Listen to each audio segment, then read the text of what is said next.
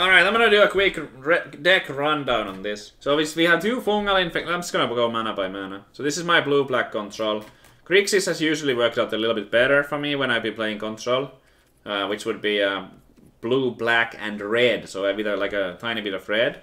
That has usually been more successful, but I finally got a list that I really like. This was from the Star City games top 16, like the original version was. Like the biggest takeaway for me was the Blood Operative. I saw that guy was running 3 of these, and that seemed like a breakthrough for the deck in general. Just like exiling those graveyard cards against Golgari and even against like a Iset spells and stuff. I did change a bunch of stuff around. I added some cards and like Nezahal. The Nezahal should probably be in the sideboard, but it's been working out alright in the main deck too. Then I've just been siding it out. For removal, we have the 2 fungal infections. These are for like all the birds and like elves, and it's also a nice blocker oftentimes against the non-trampled creatures. It's good against explore creatures. A lot of people are playing explore right now. So before the explore happens, you can use the -1 and -1 on it. So even if it would have become a 4/3, it dies first. And it's also instant speed. Like deadweight gets suggested a lot, but I've noticed the instant speed might be better sometimes. Then we have 2 cast downs. Yeah, I mean, it's really powerful. It doesn't destroy non-legendary, so it's a little bit of a bummer when there's legendaries. But we have a bunch of auto removal. It's just really fast, like 2 cost only. Instant speed, kills a lot of like Doom Whisperers, and there's a bunch of things it kills. Pretty sweet. 2 cravings. The healing is very nice in some matchups. -2, -2. So it goes a little bit further than the fungal. We can kill some stuff that we maybe couldn't with that. Super important against aggressive strategies. And then for removal we also have Vraska's Contempt. This is the big removal, so when these are not enough, this will get it done. Also kills Planeswalkers. We have the 4th one in the sideboard, because it is really strong if there's legendary creatures that we can't kill, or Planeswalkers. So we can side those in matchups where the area clear is not that strong. Because quite often like decks go either wide or tall, so if they are going tall instead, we can side out the suits and add more like Vraskas for the tall stuff, and vice versa. So we can cut some of the tall removal for some board clear against Selesnya tokens and that kind of stuff. All right. So besides the removal, we have some disruption here. We have Thought Erasure. On turn 2, we can get like the most threatening card away, or the only 2-drop or only 3-drop, or sometimes you can also disrupt with this quite well. The Surveil one also helps, so if you have 2-lander hand, which normally you don't like having a 2-land hand, but if you have Thought Erasure and it's a black and a blue mana, it's quite helpful or quite easy to keep in that situation. You can keep a 2-lander more easily with Thought Erasure, because you have the Surveil to fix. So if you don't get a land immediately, you get the Surveil to like toss out a non-land again. So this allows you to keep some hands that you otherwise wouldn't. And then the Disinformation Campaign. It's kind of like the bread and butter in some matchups, at least, against the like slower decks, and quite often against even like mid-range decks. When you start like playing the mid-range campaigns, when they are curving out like very well, mid-range decks, unless they are exploring a ton of lands, they don't have any extra cards. So against some decks, you might be able to like land these on turn 3 to 5, and either get those extra lands out so they can't play a land each turn, or just get the 6-mana Planeswalker or 5-mana Planeswalker out. It's pretty sweet. A couple of Sinister Sabotages, Surveils, always nice to have. Not too difficult to cast the double blue because we are only playing 2 colors. Blood Operatives I kind of already talked about. The way it works, if you Surveil away a Blood Operative, you will be able to get it back immediately. So you don't need to like, if you Surveil away a Blood Operative, you don't need to wait for the next Surveil to be able to return it. So you can get it immediately if you have extra life points to work with. That's pretty sweet. So you can get something like card advantage sometimes too with this by using your life as a resource. Alright, then we have a couple of cards here. There's not really any artifacts here, not a single one. But I mean, you can sometimes use the -2 as a blocker. But mostly it's just for like pumping out cards and to fill out the curve, because we don't have much at 4 mana. So the original reason why I put these cards in was actually because I was looking at the 4 mana and I was like, what do we do here? Like there's just like this huge empty spot, and I noticed that if there's nothing to AoE or nothing to single target remove, it's pretty nice to have a proactive turn 4. So I added a 2 proactive turn 4 plays. It has high loyalty points to begin with, starts at 5, and just like every time you press an ability you get an extra card, so It's not bad. It helps if you are running low on cards, and it oftentimes it takes that 6 either a hard removal or like 6 points of damage to kill. So it's been working out pretty well, but I wouldn't play more than 2 because it's not really a key card for the deck. Like the deck doesn't really need Karn necessarily, but it's just kind of like fits in with the mana. All right, then we have Doom Whisperers. Obviously, there's the pay life and surveil thing, so this synergizes well with the blood operatives in particular, but also with the disinformation campaigns. Allows you to return the disinformation campaign to your hand multiple times. So if you play Doom Whisperer on turn 5 and you have a disinformation campaign on the board already, you can keep bouncing it. You can bounce it on turn 6 once by using this, and then you can you play it for 3 mana, you bounce it again by using life, and you play it again. So it's pretty crazy how it works out with this. It also has a very big booty. 6/6 is a lot of stats, so against faster decks it's still not a completely terrible card because of the stat line. It's quite a strong blocker. So yeah, those are pretty sweet. Sometimes I like side out maybe a couple of them if you need some faster stuff. Because drawing them at the same time, getting multiple copies of Doom Whisperer against the deck that's just going for your face is not that nice. It's too slow and you lose. Then we have the Eldest Reborn. Some extra like kind of a spot removal, I guess, for Planeswalkers sometimes. Obviously, we also have like some of the big things that we might surveil to the graveyard. Just overall a good card. It really synergizes with everything that we have. We have a lot of things to bring back with this. Discarding also synergizes with the disinformation campaign, because there's kind of this like critical mass concept for this discarding. Like if your opponent has a good card and a bad card, 1 discard doesn't do anything, but 2 discards is when you like kind of hit gold. So the more you do it and the more you discard, the better it is. So discard synergy, and obviously also the sacrificing stuff that we otherwise can't deal with, such as Carnage Tyrants or whatever hexproof creatures there might be. 2 has been like a good number. If I was changing the number of Eldest Reborns, I would maybe add 1, but I really like having 2, so let's stay at there. Alright, then we have Discovery. Discovery Dispersal, 2 copies has been pretty nice. Been liking the 2. So on turn 2 you can sometimes play this to like kind of fix the hand, find a play for turn 3 or find a land for turn 3.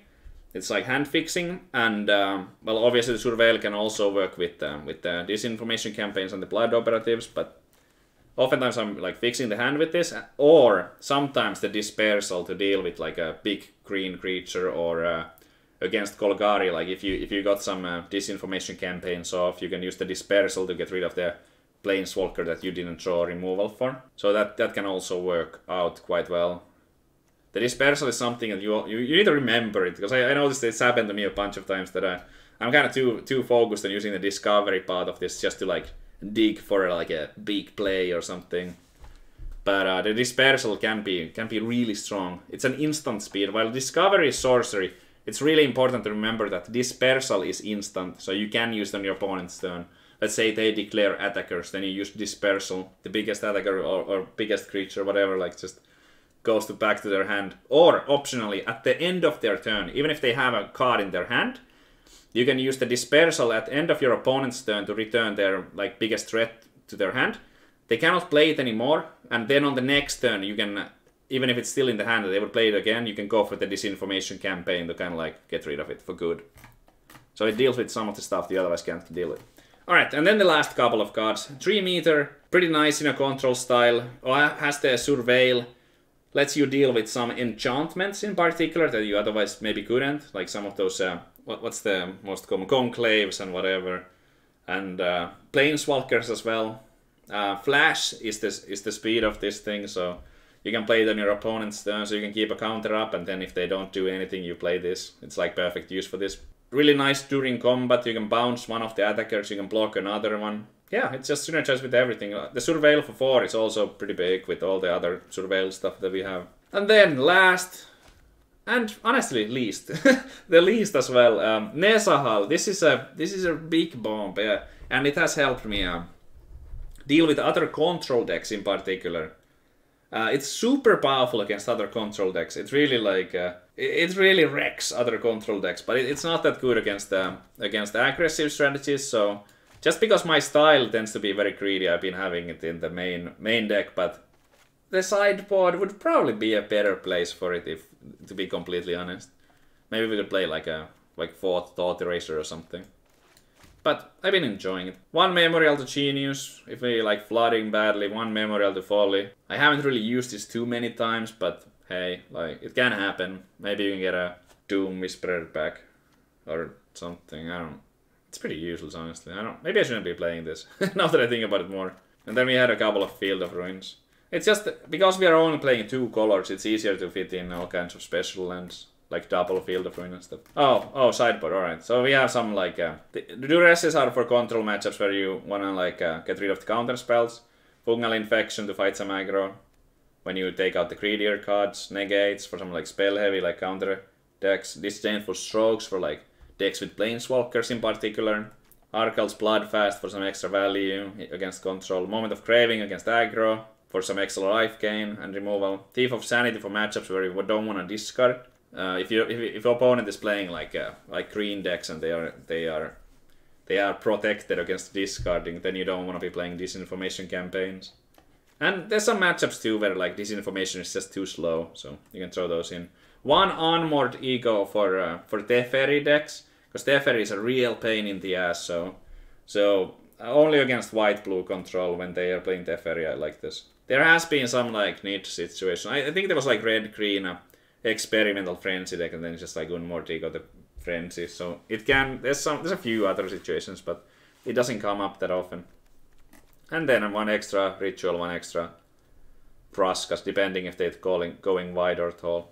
If I had the 2-cost fixers, I would keep. I just need one. No, we actually need more than one land. Okay, I'm on a mulligan. I do think this is a better hand. I mean, yeah, it's like less stuff to do, but it's a little slow. I need to turn 3 or 4. Okay, he also went down to 6. This is a fine 6 card hand. It's alright. Like, this is pretty powerful and stuff. And like, we have a cast down, so we're not gonna die too soon. Why no Ascanta? Ascanta would be fine, I guess. But it's because we have the other stuff at 2 mana. There's so many 2 mana cards already in the deck. You know what would be really good right now? Karn. Karn would be like freaking amazing right now. Who's this?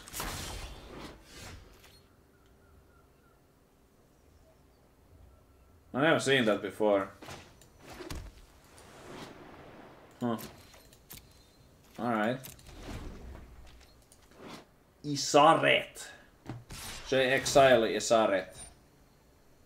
I'm gonna take the damage, because if he has like a 4-mana Planeswalker, I need to exile that instead. So I'm gonna take the 3. I know that I might like end up exiling it anyway, but...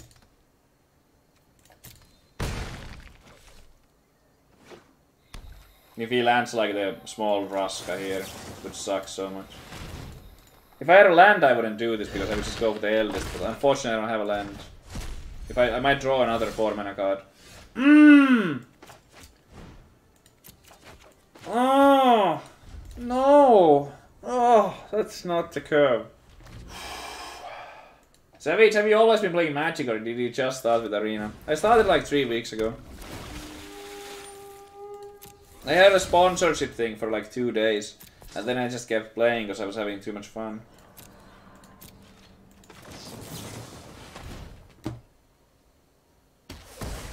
Land! Yes.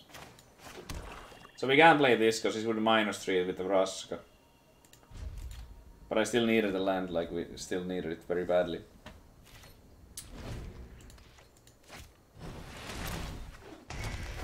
Okay.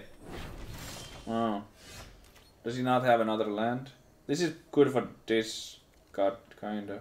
I don't know, that's kinda terrifying. It's a clunky hand because we missed so many land drops. Just play the operative. I don't know. I guess so. Guess I have to. So we have a bunch of stuff to discard here. Like I can toss. Not really happy about this. Oh! What did I just do? Because now he can get the. Oh my god! What did I just do? What have I done? So now he's gonna get the Dream Eater, right? Oh my god! I need to toss the eldest. Oh my god! That's so bad. Oh my god.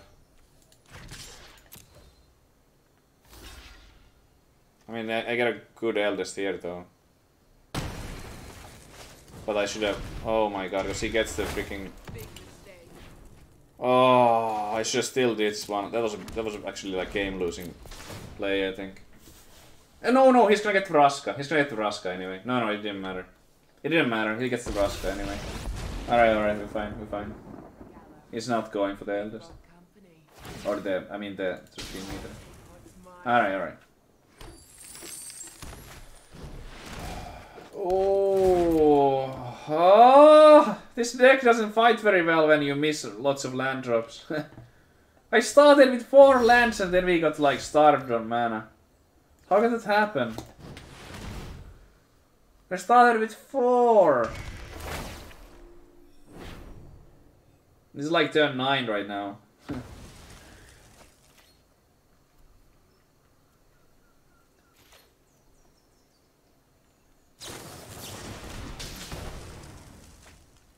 Okay.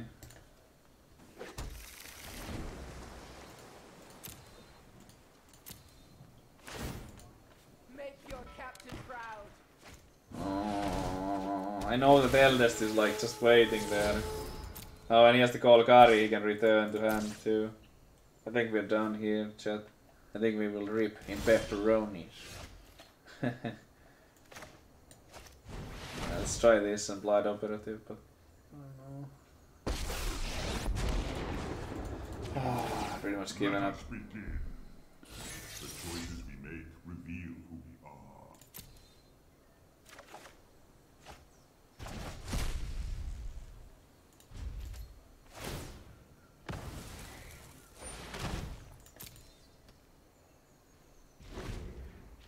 Wait, no operative? Yeah, I'm gonna be the fungal in combat. Crew, attack at will. Yoho!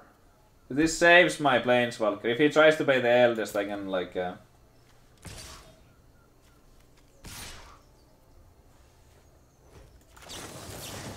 we're gonna like minus this, so this leaves at 1. And we're not blocking, because he has the Eldest. Please stop. Oh, he trophied it anyway? That seems a little backwards. Why wouldn't he trophy first then? He just wasted 5 damage. I guess he thought he might be able to kill it. Please stop. Okay, if I'm gonna win this, I'm gonna be very proud. But I mean, he has Golgari and like he can just keep bringing back this. The Vraska, man. We gotta bounce the Vraska here. Alright. I gotta bounce at the end of turn so we can't replay it. I know I gotta like destroy a token or something, but we are bouncing this. But we need to bounce it so we can replay it. Like end of turn. That's very important. It needs to be end of turn. Okay. Oh no, my 1/1. No. So then I need to top deck a Ritual of Shoot. That's how we like. We need to surveil into Ritual of Shoot here. Surveil into Ritual of Shoot, chat.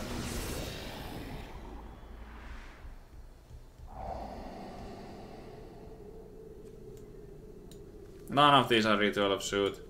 The counter spell would let me like that's tough. Because like the counter would let me counter the Vraska. Or the Golgari. But I think it has to be Shoot. It just has to be Shoot. I'm so far behind.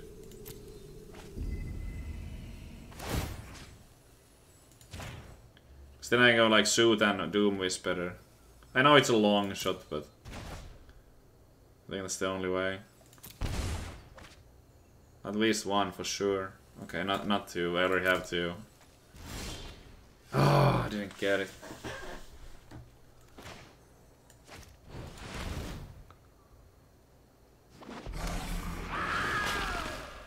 That's not the worst though. That's definitely not the worst here.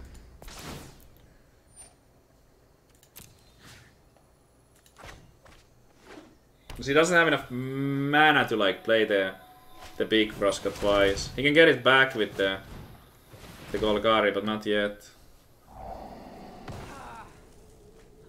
No, but the Eldest Reborn is a big problem too. This is just... Oh! Wait. Can I play like 3 of these and just exile everything? How many? At least 1 for sure. Because we can exile the stuff in Graveyard for the Eldest Reborn. How many do we need to exile? We exile the Vraska. Is there anything big here? The garden. I need to exile the... I need 3, okay. So if I top deck a land... No, but if I click this, I just die, I think. I think I just die to the Menace guys. He can attack with everything if I press this. Because I go to 5. So I choose to not do the play that gets me killed immediately.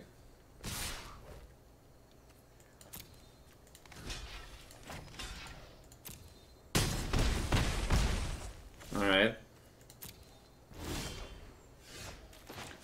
So we exile, obviously we exile the this one. And then we gotta exile the 3 meter. And we leave him with the Karn, and then like if he picks the Karn, we just give him the land, right? We choose the land for him.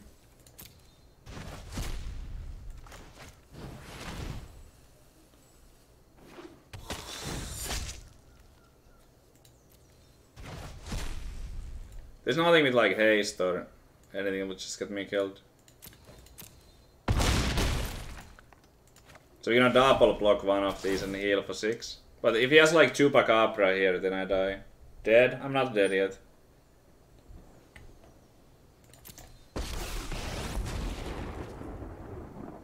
Our actions determine the course of history.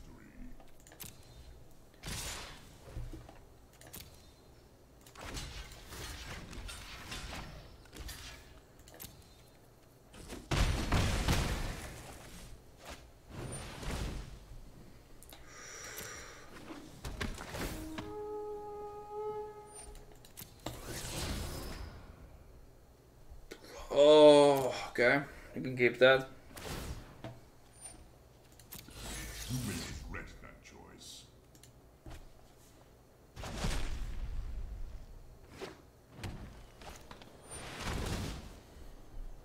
Okay. These guys don't even survive this. Do I ever surveil here? I think I do. So I don't want to draw land.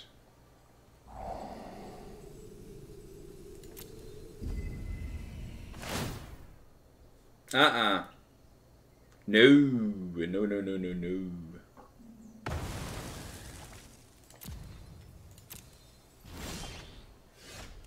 So I think it's ways. Because the garden doesn't really like directly do anything.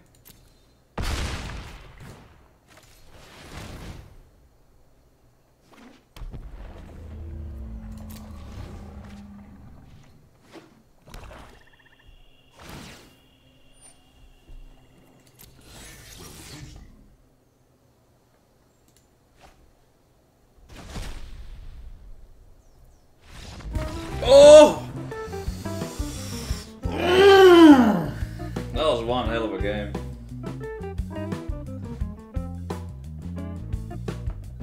Oh my god.